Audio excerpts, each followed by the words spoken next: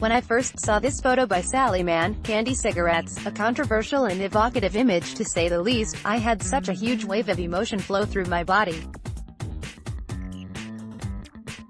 An energetic memory of the time when I felt this exact moment in my own life. I was this girl once. Young, but older than her. 17. Smoking cigarettes and angry. It's when I first became addicted to tobacco and alcohol.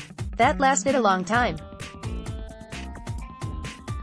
Both in my own personal recovery journey over the last 25+ years and in my professional experience, I began to see something that wasn't being named yet has felt like an integral part of my own healing. Addiction is an unconscious attempt at mothering ourselves. We each have this child inside of us. The deepest mother wounds find their expression in our addictions, seeking to soothe, numb, find refuge in solace, escape from self and pain, or to feel some kind of profound connection to love and God, all of which are directly connected to being unmothered. Our mother is our first guide for our self-image, relationship with our emotions, life, love, other people, and the spiritual connection to love itself. Even looking for love in all the wrong places isn't really looking for love in all the wrong places. It is the unmothered aspect of our psyche finding situations and saying, this is familiar, this might be love, let me see if I can find love here to get what I never got before. Maybe this time it will be different. Anxiety and suffering aren't things we get addicted to, it is that we do not know how to actually feel good. To love ourselves. To feel the blissful pleasure of being alive unless we alter our state of consciousness in some way. There is a culturally unspoken assumption that we should just know how to love ourselves. If we do not love ourselves, there is something wrong with us. If people are addicts, they are shamed, and there must be something wrong with them.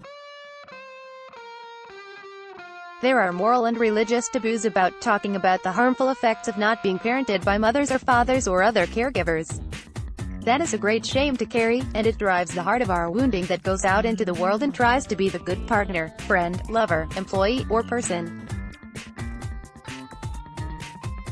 Because being good keeps us safe, even though being a good anything doesn't mean that we are really loving others, ourselves, or feeling loved for our authentic selves. Our basic human need is for love, and we will search for it until our dying day, and sometimes it will kill us depending on the crutches we pick up. There is so much more to addiction than meets the eye, so many complex layers. But we have to be careful about what science tells us, because there are a lot of systems on this planet invested in us ignoring the psycho-spiritual, relational aspects of addiction. Addiction is costing us our planet. It drives mass consumption, it drives the greed to have more power, to dominate the earth, to have power over the elemental feminine that strives for balance rather than control. Addiction is a hurt, wounded child trying to find love in the forms of adults who need someone to sit down and help them feel love, maybe again or just for the first time. We need more love, not less. To heal addictions to all the things that cause us more pain is to heal trauma and to tend to the mother wound.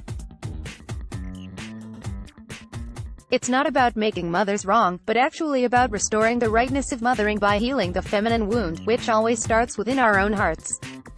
Our inner mothers are hurting, more so if we have been unmothered.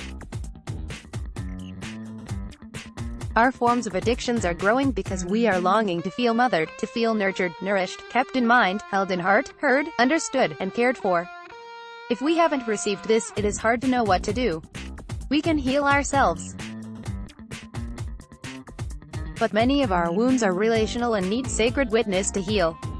It's not the same as seeking a healing relationship where we think our partner or another will heal us, but finding an actual healing relationship with someone who can hold us, mother us, and by being in that container give us the skills and space to learn how to expand them so we can become mothers to ourselves.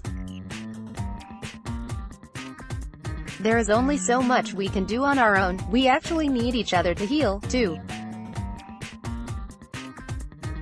Otherwise, we will keep using healing as another strategy to abuse ourselves.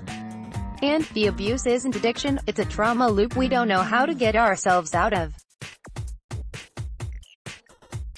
Addiction and codependency are more of a reflection of the human condition during this time of environmental crisis. the less numbed out we are, and the more we mother ourselves, the more we will be paying attention